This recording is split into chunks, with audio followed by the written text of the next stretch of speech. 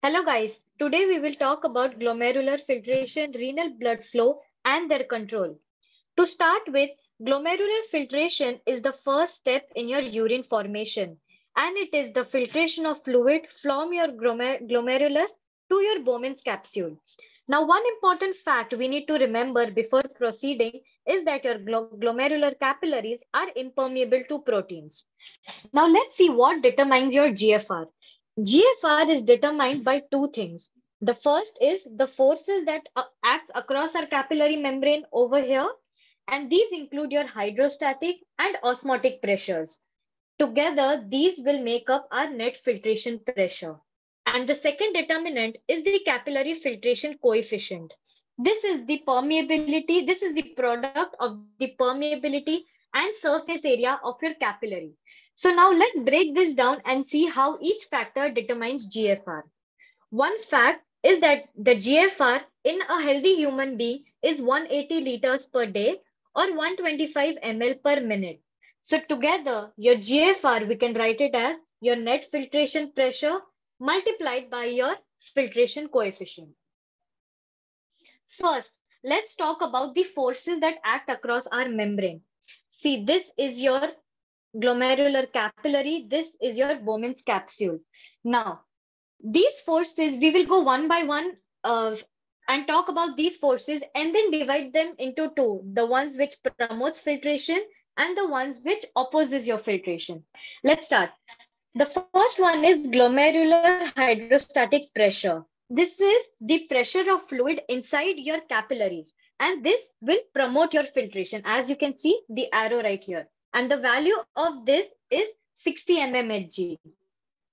The second one is glomerular colloid osmotic pressure. This is 32 mmHg, and the arrow is in the opposite direction, which shows that it opposes your filtration. Now let me tell you why. Remember that colloid osmotic pressure is the pressure because of your proteins present in your capillaries. Now look at this beaker over here. One side you have a lot of proteins over here and one side you have a lot of fluid. As we all learn that water always moves from an area of higher concentration to lower concentration. So that means it will pull the water towards itself. The same thing happens over here. This colloid osmotic pressure, because of the proteins present here, will pull the water from the Bowman's capsule and therefore it opposes your filtration. The third one is your Bowman's capsule colloid osmotic pressure. Now, in a healthy human being, proteins do not get filtered. As you can remember this important fact that your glomerular capillaries are impermeable to proteins. Therefore, there will be no proteins in your Bowman's capsule and this value will be 0. The fourth pressure is the Bowman's capsule pressure, which is 18 mmHg. And this pressure also opposes your filtration. Now, to sum up, let's talk about the forces that promote your filtration. The first one is your glomerular hydrostatic pressure and your Bowman's capsule colloid osmotic pressure, which is 0. The ones which oppose your filtration are your glomerular colloid pressures, remember, due to the proteins present, and your Bowman's capsule hydrostatic pressure. So this together will give us our net filtration pressure. This was the first determinant of GFR. Now, look at this equation over here. The net filtration pressure is equal to the hydrostatic pressure minus the capsule pressure minus the glomerular colloid osmotic pressure, which gives us a value of 10 mmHg. This is nothing. This is simple subtraction, and with that, you can determine your net filtration pressure. The second determinant, which was your capillary filtration coefficient, your KF. As I told you, it is the permeability and surface area of that capillary. So let's say if your capillary has more permeability, it has more surface area, more amount of fluid can be filtered, right? Therefore, your GFR will increase. So let's see how this is determined. Your KF is your GFR divided by your net filtration pressure. We just found out the net filtration pressure, right? Which was 10 mmHg. And your GFR, as we saw here, what was the value of your GFR? 125 ml per minute. That gives out your filtration coefficient to be 12.5. As you can see, that this is really very high compared to all the other capillaries in our system. So therefore, the filtration in your glomerular capillaries is high. So these two together determine your GFR. Now, let's talk about some factors that decrease your GFR, that decrease your glomerular filtration rate. Now, first, we'll divide them into two, your forces and your filtration coefficient. Now, if you can remember the forces that oppose your filtration, which was your Bowman's capsule pressure and your glomerular colloid osmotic pressure. Let's think for a minute. If you increase them, they're already opposing your filtration. And if they get increased, therefore your filtration will also decrease, right? So first, your Bowman's capsule hydrostatic pressure. If that increases, your GFR will decrease. And one condition which causes this is your kidney stones. Your stones, they block the passage of urine, which therefore leads to a lot of accumulation of fluid. A lot of fluid will get accumulated over here. Therefore, this pressure will increase and cause less fluid to be filtered. And in turn, that will decrease our GFR. Now, the second one was increased glomerular colloid osmotic pressure. Remember, colloid osmotic was because of your proteins. Now, if there is any factor that is increasing that, that will lead to less number of fluid filtered, because we know that fluid always goes from an area of high concentration to low concentration. So, two factors which determine your glomerular colloid osmotic pressure is your arterial plasma colloid osmotic pressure and your filtration fraction. Now, if the arterial plasma colloid pressure is increased, therefore more proteins are present. More proteins will come in your capillaries, therefore decreasing your GFR. The second one is filtration fraction. This is the amount of fluid that is getting filtered.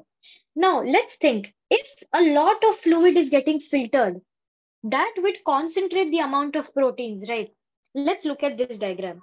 Now, a lot of water is getting filtered over here. So the amount of proteins here will start to increase. And because of that increase, the colloid pressure will increase and therefore your GFR will decrease. Now, the second determinant, which was filtration coefficient, let's see how can that affect.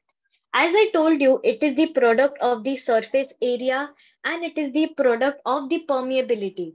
So see, if there are less functional capillaries or if the surface area is less due to some condition, or if the thickness of your capillary membrane has increased, there is some kind of deposition, that will all decrease your filtration coefficient and in turn decrease your GFR. Now, some examples in which this condition can happen is hypertension and diabetes mellitus. So these factors will decrease your GFR. Just remember the most important thing to remember are these forces and in which direction they act. Do they oppose your filtration or do they promote your filtration? Now, let's talk about a concept known as the effects of afferent and efferent arterial resistance on GFR. Now, before we start this simple anatomy, this is your afferent arteriole, this is your efferent arteriole, this is your glomerular capillary, your Bowman's capsule. Now, what will happen if there is some kind of constriction over here of your efferent arteriole? The resistance here will increase, right? The resistance will increase, the blood flow will decrease, and because of that, the GFR will decrease because not much blood and fluid is passing over here, and therefore less amount is getting filtered. Now let's talk about when there is a constriction in your efferent arteriole. This is very important because this is not as simple as your efferent arteriole.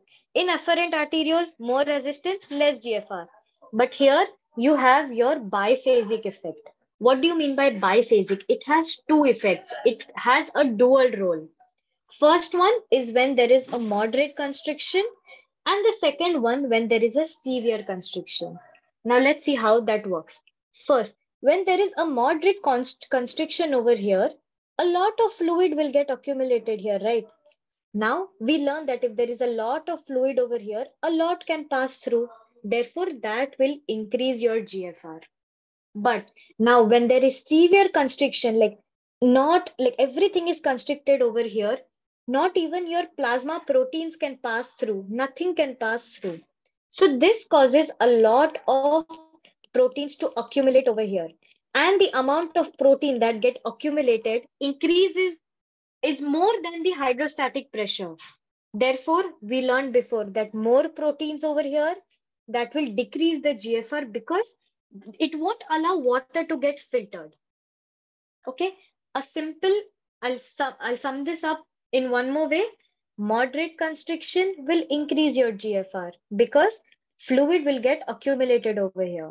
But a severe constriction will decrease your GFR because the amount of proteins that get accumulated here are far more.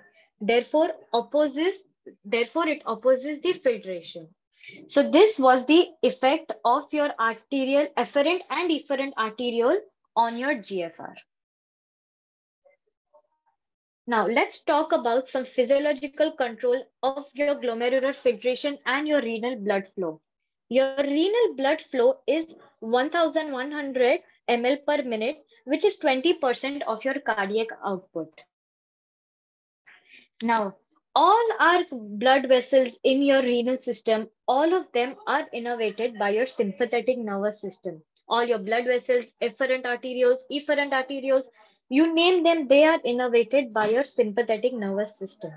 Now, when this sympathetic nervous system is highly activated, that causes a decrease in GFR. Why? Because all these vessels will constrict. That is the reason more sympathetic stimulation, your GFR will decrease. And this is especially important in traumatic cases.